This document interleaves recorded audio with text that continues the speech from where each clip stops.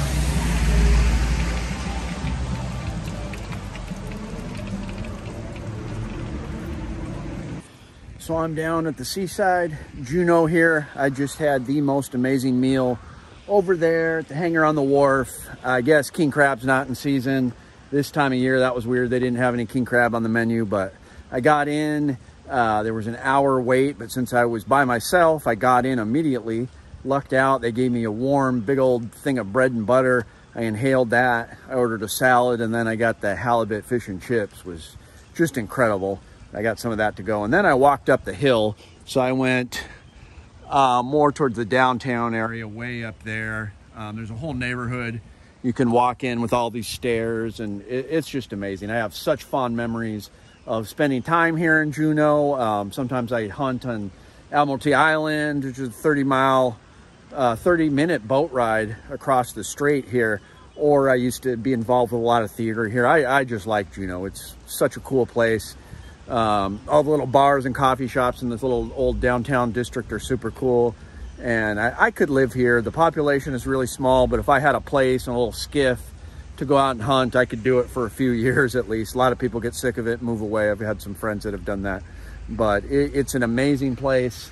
So I'm going to spend a few days here, see if there's a 4x4 outfit place I can talk to and interview while I'm down here, and then I'm going to take you on a tour of some of the roads that you can drive trucks on. So it's going to be a fun experience, but yeah, place is incredible. I love it. Some city in the clouds, built on this mountainside, super steep. It's like Alaska's San Francisco or something. Pretty cool. All right, so I wanted to talk a little bit about the F150, specifically for overland use. I almost got one in my early stages of looking around for a vehicle, mainly because of the price. The number one aspect to these vehicles I think they got going for them is not only their size, fuel economy, but the price. This is a very affordable truck when you look at other trucks that are larger, this size, you know, almost a full-size truck on the market. Now this is a 2019 F150. It's the XLT model.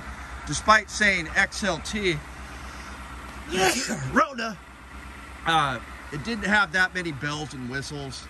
Of course, you got the 5-liter option, V8. Some of them have the Econo boost or whatever. I don't think that matters as much. It's all pretty similar. Rhoda.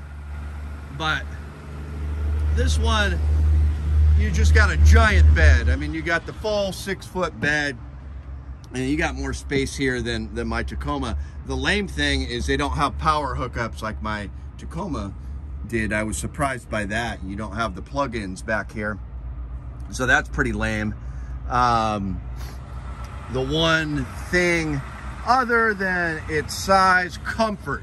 This thing was so comfortable. It was so nice driving a big truck compared to what I'm used to. Full extra cab. Kids have really been complaining about the access cab of the Tacoma. They hate it. So I am considering getting a newer truck. But it is so comfortable to drive. I'm just loving driving this thing. It's got the display panel here or whatever, but the size, it's very comfortable. And the gas mileage was surprisingly good. My gas mileage has been horrid lately in the Tacoma because I keep adding heavy stuff. I need to give it an oil change too. I'm hoping it improves. But I've been driving around town and its meter's hardly gone down.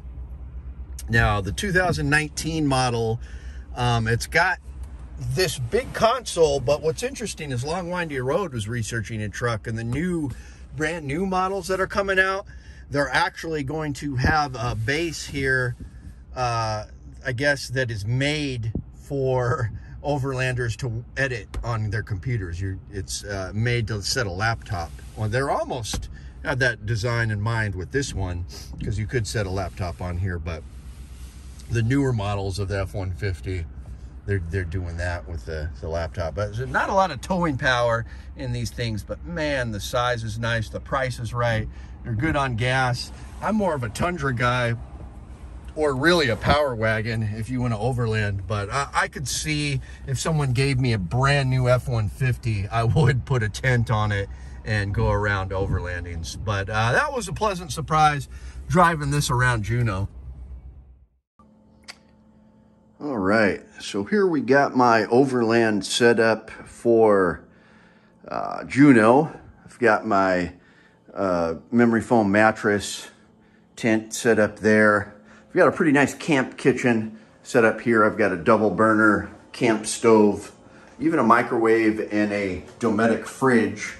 I actually have a camp shower set up in a wet bathroom, if you can believe it. No, actually, this is the Aspen Suites Hotel. It's been pretty comfortable here. Recommend it if you're going to Juneau.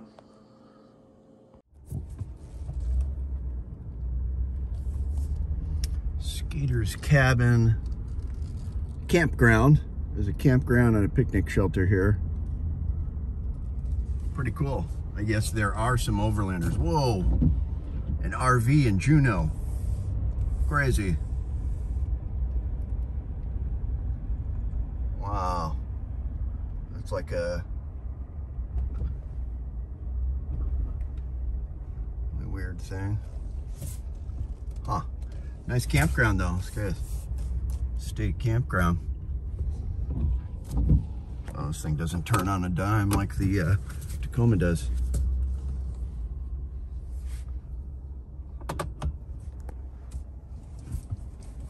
Beautiful little campground though.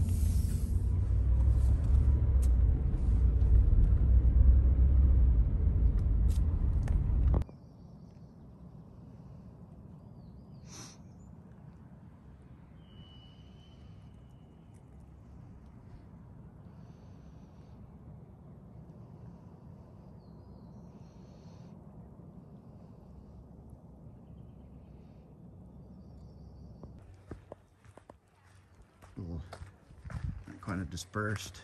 Be bear aware. I said there's a bear in the area. And then lush green moss. And then walk through the beach, through the trees.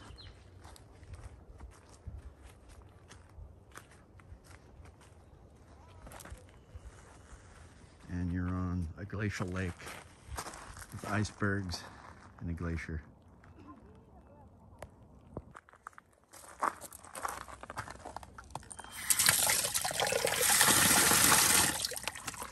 Oh yeah. All right, we got the magic bus here. Magic mystery tour. Ooh, he's got an awning. I bet you he's got a wood stove in that thing. Pretty cool. Super exclusive, super private. You don't have any neighbors. I gotta say that this campground in Juneau, Alaska makes the majority of the campgrounds I've been to in South Central look crummy, just because this is so private and exclusive and you're in a rainforest. I mean, this is, I could stay here all summer. This is crazy. Super private. There's no neighbors in this campsite. And then you walk through the trees and you're right on the glacial lake in a rainforest. Doesn't get better than this. Man, they must really like camping, because you'd have to ferry your trailer here. The Black Series, get the outdoor package there. High clearance, but this is the only place you can go. One of 3 campgrounds in Juneau.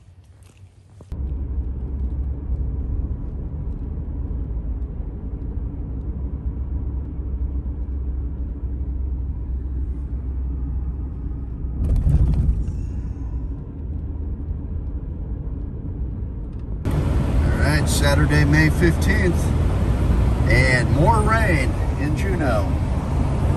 More rain.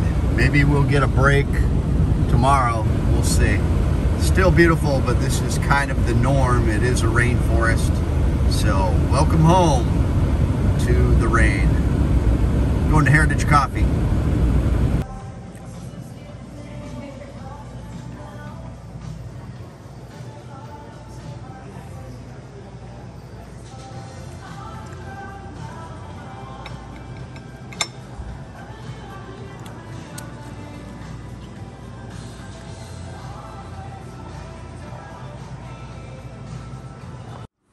So in search of adventure, I went to Mendenhall Glacier. If you're here in Juneau, you got to hit this place. It was $5 to pay for parking, and you get to go to the glacier, not all the way to it this time of year, obviously, but you can get a couple different trails.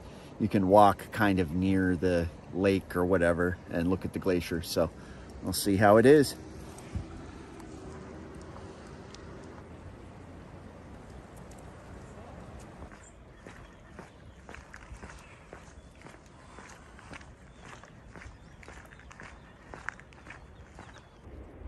And some of them don't learn. They'll just keep going after them. You would think after that painful of an experience they would learn, but it seems like the excitement of getting a park is too much to bear. Yeah. So is this the trail to the waterfall then I'm taking? This is Photo Point Trail. This is the trail that'll get you the best view of the glacier. Okay. There's not so much mist. And then the waterfall trail's around that way? Yeah, it goes around that way. Okay. And even though it's kind of closer to the glacier, it doesn't give you a better view. Okay. All right. Maybe I'll check out both. And the little rodent to go. Oh, there he is. Deciding which Cute little guy, though. It doesn't look like they're contacting each other. Oh, okay. Maybe they're just irritated with each other. Yeah.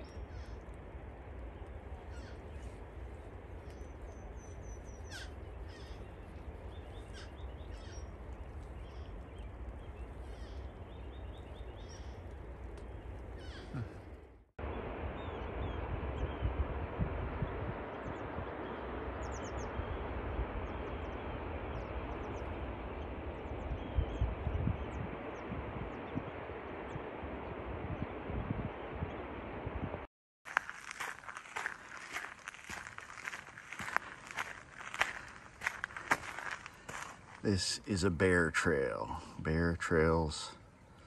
Bears use our trails frequently. Give them space, yeah. It's an understatement.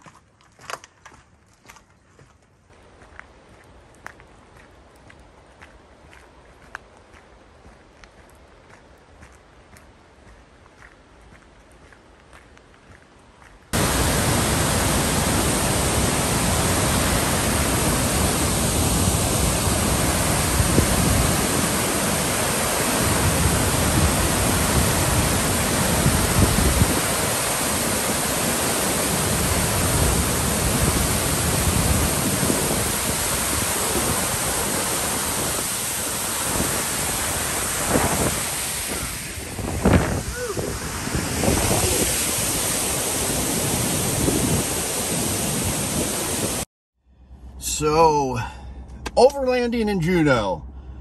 Bottom line, it's not a good place to overland. Like I said, I've seen tons of lifted Jeeps and Yodas and FJ Cruisers, and they're spotless. There's no mud on them. I even saw a Subaru with a rooftop tent, which I don't understand where they'd go. There's 40 miles of road. I was wrong. It's not 18 miles. I was thinking of Sitka. There's 40 miles of road here. Douglas Island was cool. I went and visited my buddy Erling up on Douglas Island, and we went around downtown. But there's not a lot of overland. There used to be Echo Cove where people would wheel and kind of rip up the tundra, but they shut that down. People still go out there, but I mean, you've got one or maybe a couple secret spots to wheel, but they're small tracks. It's protected forest. Not a good overland destination. However, I will say southeast, Ketchikan, it's freaking awesome. My plan is to go to Haines, take a ferry to Ketchikan with my truck, with a truck top tent, and from Ketchikan take that short little ferry to Prince of Wales Island, and just a huge network of roads and logging roads, 4x4 destinations in the mountains, and I'm gonna hunt deer for 2 weeks and live out of my truck top tent down there. That's the plan. I don't know if it'll happen this fall, maybe next year.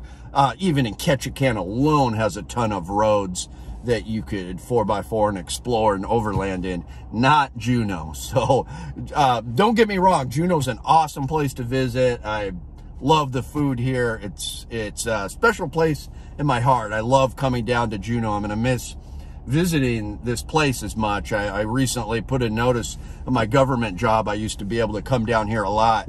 Now I'm going to have to, come down on my own dime for hunting trips when I want to do that. So I won't be visiting as much. A little sad about this. So it's been a bittersweet visit, but if you can, definitely visit Juneau. It's good food. The people are nice. It's beautiful, but, I would rather spend more time in Ketchikan, and that's where I'm going to shoot for. Probably instead of Juneau as much as going to Ketchikan, where I can actually overland if I can get my truck there on the ferry. So in short, not a big overland destination here in Juneau. Good place to visit though with your family. So let me know what you guys think. Thanks for tuning in, and we'll be back to regular overland episodes in another week or two.